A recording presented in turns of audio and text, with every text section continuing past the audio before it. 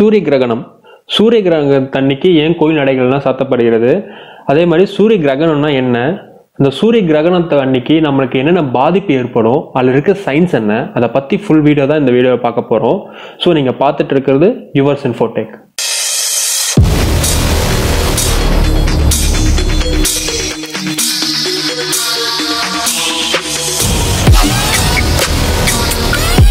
சூரிய கிரகணம். இந்த சூரிய கிரகணம் எப்படி உருவாகுதுன்னு பார்த்தீங்கன்னா, சூரியனும் சந்திரனும் நேர்கோட்டில் சந்திக்கிறப்போ அது சூரிய கிரகணமாக சொல்கிறாங்க.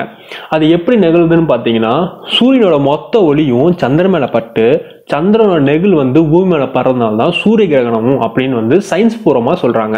அதே மாதிரி நம்ம ஜோதிட சாஸ்திரப்படி அப்படி எப்படி சொல்கிறாங்கன்னு பார்த்தீங்கன்னா, ராகு சூரியனை முழுகிறதுனால சூரிய கிரகணமாகவும், கேது சந்திரனை முழுகிறதுனால சந்திர கிரகணமாகவும் சொல்லப்படுது. ஓகே, இப்போ சூரிய கிரகணம் அன்னைக்கு ஏன் கோயில் நடைகள்லாம் சாத்தப்படுது? அதை சொல்றதுக்கு முன்னாடி இந்த காஸ்மிக் எனர்ஜியை பத்தி நீங்க தெரிஞ்சுக்கணும். இந்த காஸ்மிக் எனர்ஜினா என்னன்னு கேட்டீங்கன்னா, பொதுவா நம்ம பூமியில ஃபுல்லா காஸ்மிக் எனர்ஜி நிறைஞ்சிருக்கும். ஒரு டெக்னிக்கலா சொல்லணும்னு பார்த்தீங்கன்னா, எலக்ட்ரான் புரோட்டான் இது சேர்ந்து தான் காஸ்மிக் எனர்ஜின்னு சொல்லுவாங்க. ஸோ இந்த எனர்ஜி நல்லதா கேட்டதா நீங்க கேட்டீங்கன்னா, உண்மையாலுமே சொல்லணும்னா நம்ம உயிர் வாழ்றதுக்கு இதுதான் முக்கிய காரணம்னு சொல்லலாம்.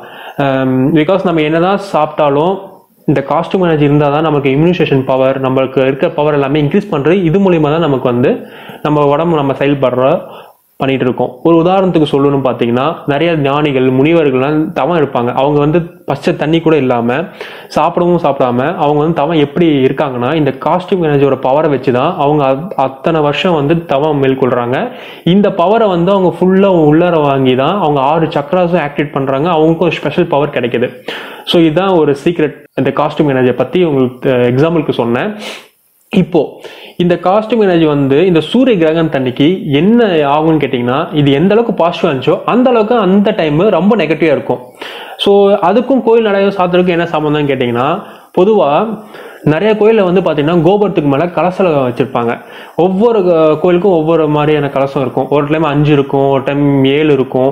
இந்த மாதிரியான கோபுரத்தில் அந்த எண்ணிக்கைக்கு தகுந்த மாதிரி, அந்த கோயிலோட சைஸுக்கு தகுந்த மாதிரி கலசமும் பெருசாக அந்த எண்ணிக்கையில் வச்சுருப்பாங்க. ஸோ அந்த கலசம் என்னன்னு கேட்டிங்கன்னா, பொதுவாக அந்த கலசம் செம்பால் உருவாயிருக்கும். அதுக்குள்ளே சில தானியங்கள் போடுவாங்க. தானியமும் செம்மும் எப்பவுமே பாசிட்டிவ் எனர்ஜியை அப்சர்வ் பண்ணுற ஒரு விஷயம். எதுவாக இருந்தாலுமே அதை அப்சர்வ் பண்ணும். நிறைய நியூஸ்லாம் கேட்டிருப்பீங்க, ஒரு மின்னல் அடித்து இடிலாம் விழுந்திருக்கும். அது எப்படின்னா, அது ஃபுல்லாக அப்சர்வ் பண்ணுது. ஸோ அதுதான் இப்போ அந்த சூரிய கிரகணத்தன்னைக்கு இந்த காஸ்டியூம் எனர்ஜி ரிவர்ஸாக செயல்படும். அதாவது நெகட்டிவாக செயல்படும். எந்த அளவுக்கு பாசிட்டிவ் கொடுத்தோ அந்த அளவுக்கு நெகட்டிவாகவும் செயல்படும். அப்போ அந்த கோயில் கோபுரத்தில் இருக்க கலசம் ஃபுல்லாக அப்சர்வ் ஆகும். அப்சர்வ் ஆகப்போ என்ன ஆகும்னா, அந்த கோயில் சுற்றியுமே அந்த காஸ்டியூம் எனர்ஜி ஒரு 80% அதிகமாக தான் இருக்கும். அதனால தான் அந்த கோயில் நடைகள் சாத்தப்படுகிறது. கர்ப்பிணி பெண்கள் வெளியே போகாமல் இருக்கிறதுக்கு காரணமும் நம்ம முன்னோர்கள் சொன்ன காரணம் என்னன்னு கேட்டீங்கன்னா, இந்த காஸ்டியூம் எனர்ஜினால வர பாதிப்பு குழந்தைக்கு பாதிப்பு ஏற்படும். அதனால தான் கர்ப்பிணி பெண்கள் வெளியே வரக்கூடாது. அதே மாதிரி நம்ம கோயிலுக்குள்ளாரையும் போகக்கூடாதுன்னு சொல்லி நடைகள் சாத்தப்படுகிறது. சரி, ஓகே.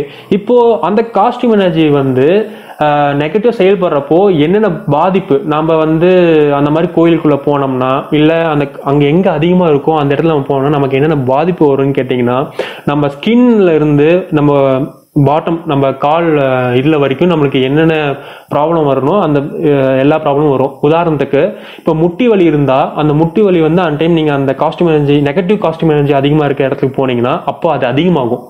அதே மாதிரி சில பிரச்சனைகள் உண்டாகும். உடல் உபாதைகள், அதே மாதிரி வாமிட் சென்சேஷன், இந்த மாதிரி ஏகப்பட்ட பிரச்சனைகள் அந்த டைம் உருவாகும். அதனால தான் மேக்சிமம் சூரிய கிரகணத்து அன்னைக்கு அந்த 4 hours யாரும் வெளியும் போக மாட்டாங்க. ஸோ இது சயின்ஸ் ப்ரூவாக நிரூபிச்சிருக்காங்க. நம்ம முன்னோர்களும் அப்போ இருந்த இந்த சில விஷயங்கள் தான். ஸோ இதுதான் சூரிய கிரகணத்தில் நடக்கிற விஷயங்கள்.